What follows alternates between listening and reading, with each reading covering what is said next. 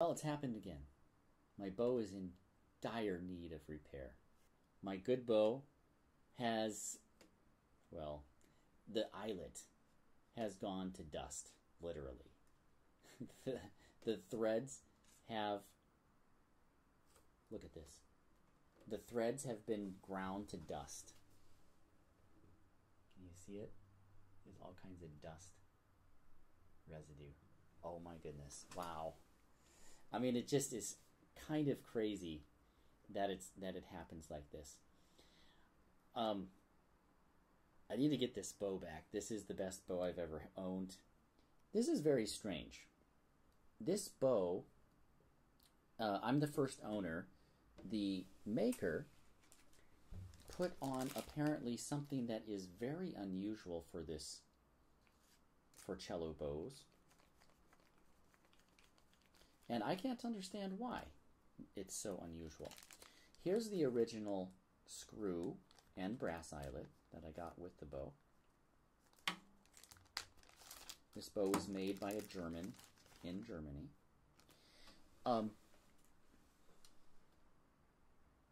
The screw itself has a shaft that is apparently thicker than this shaft on this screw. And maybe it's not really apparent in this video, but I mean, for whatever reason, they either don't make this eyelet to fit this shaft anymore, or they're very, very rare apparently. And I've had this repaired one time here in my current location. They could not find the brass eyelet. I went asking around quite a number of shops in a big city. This is very strange. I looked up on a website in Germany to find this same brass eyelet. And apparently they don't have it, or I don't understand the terminology, so I can't describe it properly. I inquired about it.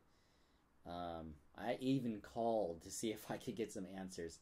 And I used my best German, which is not good enough, I think. And so I had no choice. I wanted this bow badly, and I got this put on. Now, I think that it's not adjusted properly, and it puts a lot of pressure on the screw. Well, whatever the case is, it's not right, and I'm gonna have to get a new brass eyelet for that current screw at the very least, and hopefully it doesn't ruin my bow. I like that bow very, very much. I like it. It plays just the way I like. Now, that same maker from Germany made a bow that is approximately twice as good. I played it. I mean, the balance was even better. It was phenomenal. And it played, to my mind, so I can compare it only to a couple of other bows that I've tried. I tried a Sartori, I think it was.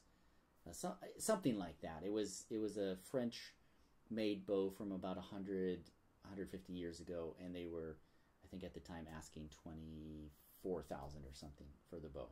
And I would have bought it had I had the extra cash lying around. Well, this bow, the bow that's twice as good as the bow I currently have, the best bow I have,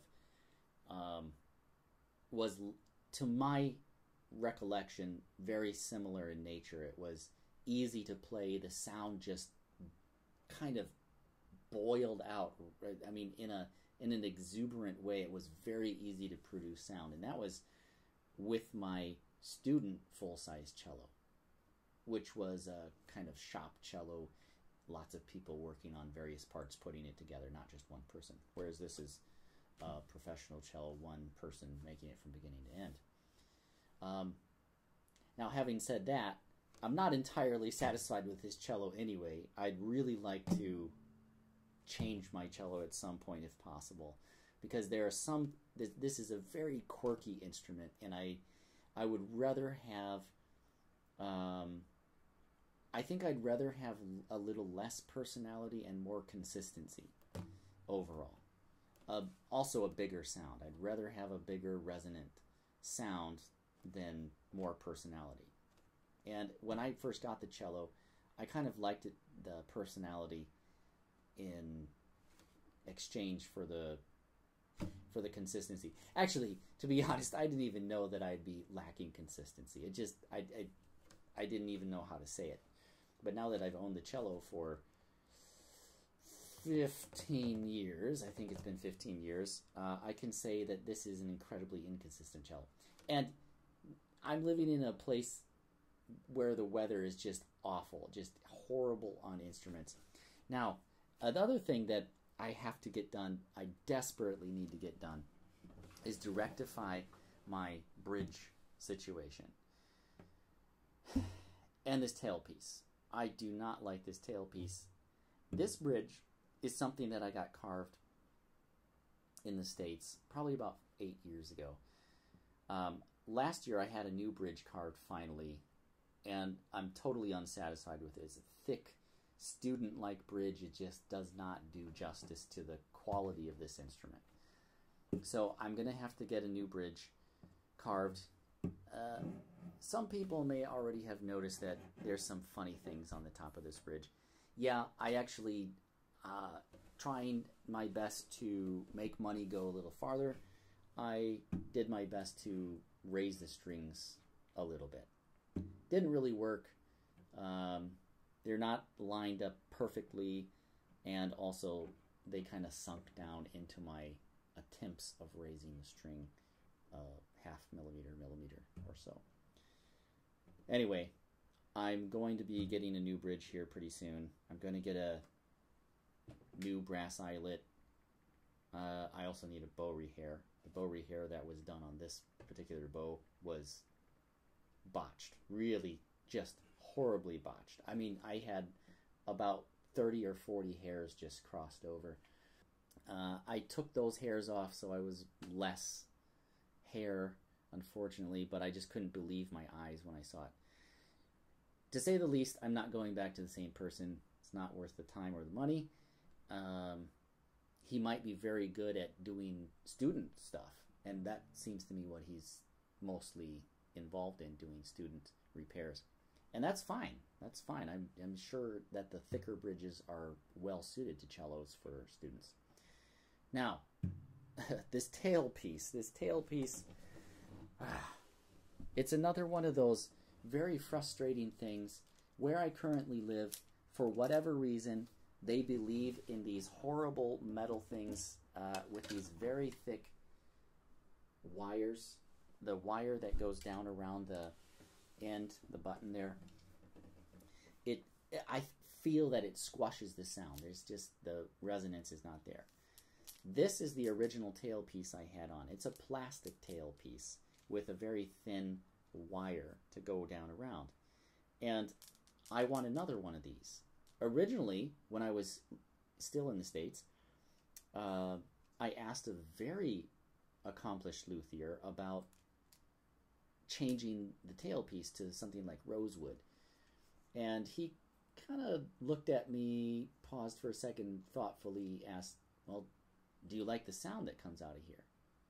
I said, well, yeah, it's very resonant, especially when the cello is set up. I don't really have any complaints. I was thinking it would look really nice. And he said, I cannot say anything better about the wood. In fact, the wood tailpieces may even reduce the resonance you experience. And I said, well, I don't think I'm going to argue with you. I don't have the money to just experiment with it right now, so I'm not going to do it just for fun. I'll leave this on. And now that I've put on this, of course this is not wood, but it seems to me that those rosewood tailpieces do have these thicker wires that are coated in rubber. I mean, why? Why would you do that? Why would you squash the resonance? Rubber is known to insulate and squash, to dampen resonance. It does. I mean, it just doesn't make any sense.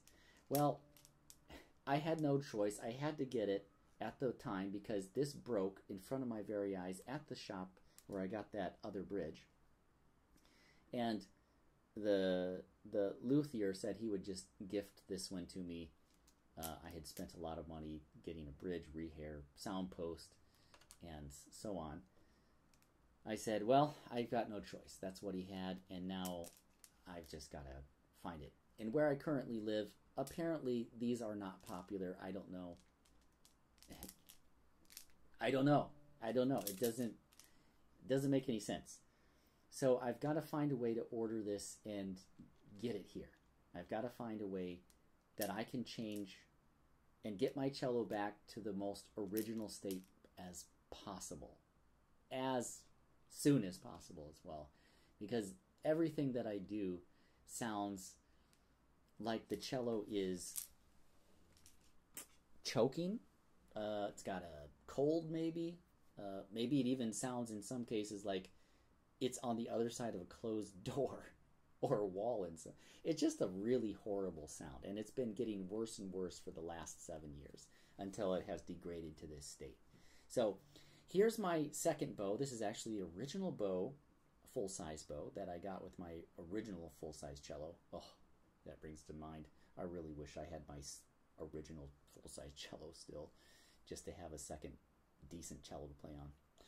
Anyway, this bow is really horrible. It's thin and stringy sounding on the instrument. I mean, even when the cello is set up nicely, I didn't like the sound.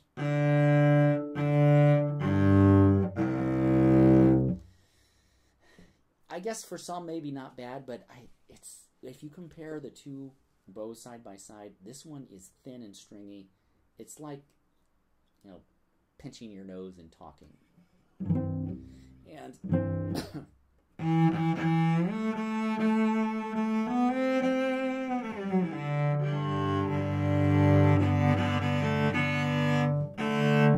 doesn't help that my cello's out of tune right now. It completely went out of tune this morning. And it's still finding its adjustment. Anyway, I'm planning on getting things repaired here in the next week or two. Hopefully I can get it done sooner rather than later. It'd be really nice to have a cello back in service that's halfway decent or really decent, really nice to play and listen to. Now, one thing that's out of my control entirely is the weather and the climate over in this place that I'm living in. And it's just not conducive to playing a good string instrument. I don't know how professional musicians deal with it here. But every time I take my cello, even from my apartment to the car, and then from the car to the next place I'm going to, I experience such a massive shift in tone color. And of course intonation, because the strings have all shifted. Tension because of the humidity levels. It just, yeah. Lots of complaints. Yep, I know, lots of complaints. But this is my reality, and I hope someday that I can get back to the place that I love most and where my cello feels most at home in a drier climate. I'll keep you posted. Thanks. Send me good wishes.